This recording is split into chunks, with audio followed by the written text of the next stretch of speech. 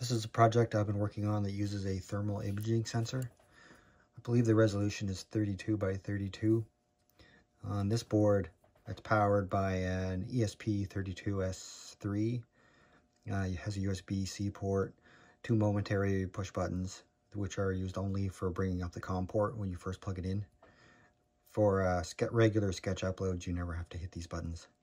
It has a power switch, LiPo connector, two push buttons if you want to create some type of menu. Has the 3.3 volt LDO, battery charger. Has a green light when you plug it in the USB-C port. Has a red light for charging, and that is the LiPo battery monitor chip. It's all put on the back of a 1.69 inch LCD. They are very thin, and 12 pin, have an SPI interface, and that's what it looks like when it's powered up. It has the little battery icon there, and the crosshairs tell you the temperature of that area. So I'm just going to bring over my soldering iron.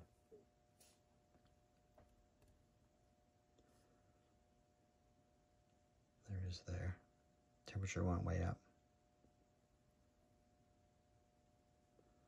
It's pretty good at finding hot spots on a circuit board if you have a short somewhere.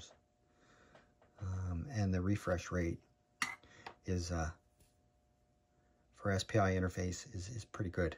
It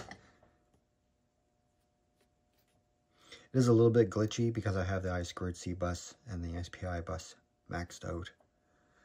But so far it works pretty well. The antenna, I've been messing around with nano VNA, and this is what it looks like there. So to test this board, I just have the SMA connector on there. I mounted the LCD and the connector because they will both affect the antenna performance. So the green is the tuning capacitors, and I believe the yellow is the SWR. For this board, I had to add 2 capacitors right there, and to bring the SWR into position, I had to trim some of that copper off the end of the little antenna. Antenna performance is pretty well, but I'm still trying to figure things out. This project is open source, and I'll provide the Gerber files, bill of materials, if you'd like to make your own. I have a similar one on Tindie that uses a 8-bit bus and has a black circuit board. It looks like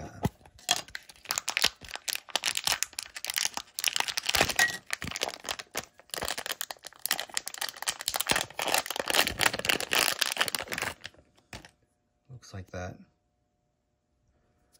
Anyway, thank you for watching. Bye-bye.